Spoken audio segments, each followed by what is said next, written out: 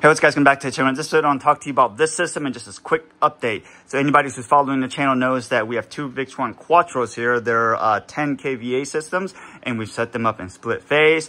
And we've connected this indoor wall mount battery to the system. And anybody who, like I said, following the channel knows that one indoor wall mount battery is not enough for the system. And on multiple tests, the system had to cut out mainly because it was more than one battery could put out.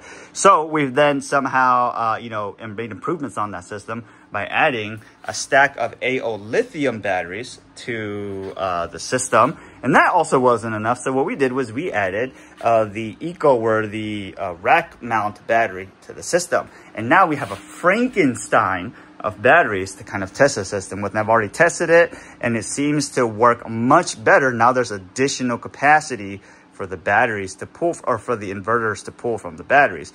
But in order to make this, less Frankensteinish, one of the things that we did was we added another indoor wall mount battery. So this right here is what I would call 1.5 generation. This right here is the first generation because we ordered this battery as soon as it came out, and it was delivered just a few days, if not a week later. And then this battery we just ordered a few weeks ago, and it was just delivered. And then as I was picking it up and installing it, I noticed just very, very subtle differences. And for the record, they do not refer to this one as 1.5 generation, and they did not refer to this as the first generation. It's just my way of referring to it, right? So the reason I'm saying that is because this one came with, I think it was Z something and then 02 firmware, and this one came with Z04 firmware. So that's one small thing. Obviously, as they make updates, they're going to continue to update the firmware, so that's great. Thank you, EG4, for some of that. But the main differences that I've noticed on here is that if you look on this battery here, you see little plastic handles that are there that were built into the battery, and also here, which are just really a plastic cover for the handle, as you can see there. And then on this battery, they just decided not to do that. I don't know if they're just trying to, maybe reduce some of the cost or something like that. But, now it's just no plastic handles. And the reason I noticed is because I stuck my hand in there to pick it up, and I was like, wow, it feels like a lot more sharper than what I would remember, because sticking on here was a lot more plastic edge, and you didn't necessarily have that. So I don't know if that's because, like I said, a comfort thing or a cost cutting thing, or maybe the handles, since they're plastic, they would break on some people or whatnot. But now this thing is completely metal, and you don't have the issue of that breaking. So this edge is not necessarily, it's maybe filed down just barely, so you don't have a super sharp, razor sharp edge, but it's still kind of sharp. But on this top side, they've kind of rolled it over a little bit. So it's not as sharp, but I did notice that right away. The other thing I noticed right away, because this battery is ridiculously heavy, just trying to move it on these feet here, is that on these feet, now see if you can see it, now there's rubber on these feet, right? You can see the rubber here and the black rubber there. So there's rubber on the bottom of those feet, and there is no rubber on the bottom of this feet. Now see if you can see that pretty well. Bring you in closer and you can see there's no rubber on the back of that feet. So on the bottom of this feet. So that's something that I noticed right away as I was just moving this battery. I'm sure they probably made some small minor subtle changes as they improved the battery, but that's kind of why I called this one 1.5, and then that's one first generation, mainly because, that's the first one I got. And this one is not necessarily big enough changes to be second gen, but very small changes. So I know somebody was wondering previously, how did I get all the systems connected? So just do a quick recap, is that there's 4 bus bar quick connect ports on here, and 2 of them are used, 2 for positive, 2 for negative, to connect directly to the battery here. And then 1 of each is brought out and connected to this Lynx power in here. And what I've done is I ordered the quick connects for these.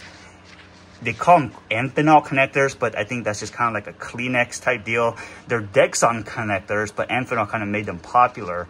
But they're quick connects made by the company, I think Degson, or the Degson lineup. And I've just bolted pretty much the quick connect onto this power in. And that way I can, easily just use the parallel cables for this battery and connect it here, okay?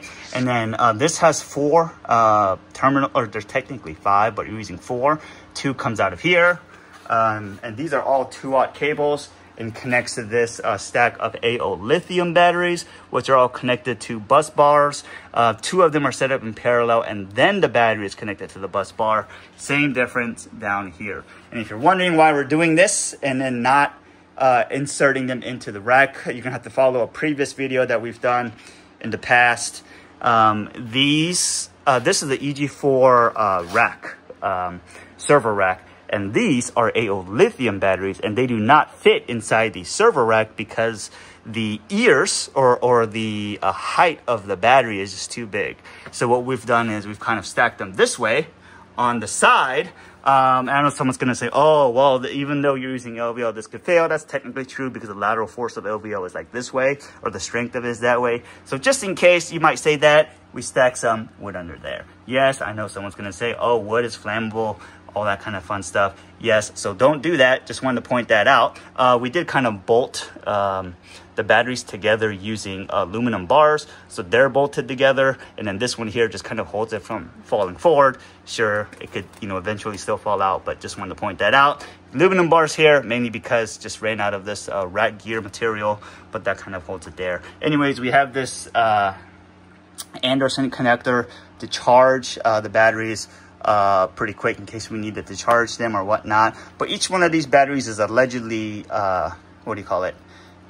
can output 100 amps continuous, and it can charge, I think it said like 50 amps continuous or something like that. But it's recommended to charge at like 20 C, as most batteries are these days. But these batteries are connected in parallel to this battery using the linked power in. And then we ran out of red cable here. So this is not 2-aught cable. I believe this is 4-gauge cable, which is connected to this Eco-Worthy battery here, positive and negative. And just in case you were wondering if these connectors on the Eco-Worthy battery are the same size as this connector, the answer is no, it is not. How do I know that? I know that because I tried to install this connector on here and it does not fit.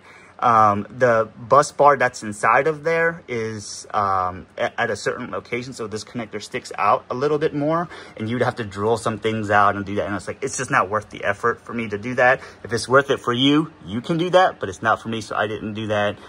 So I just left these on as is, but I did take it apart to try to figure out if I could do that, just a drop-in replacement, and the answer is no.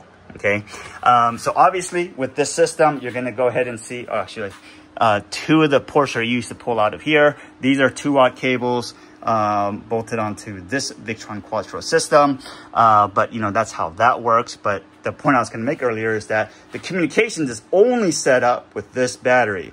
So that may or may not cause a problem because the Serbo GX may say, hey, you're pulling too many amps out and may cut it off. I'm not sure what the deal is. But it does have that potential issue.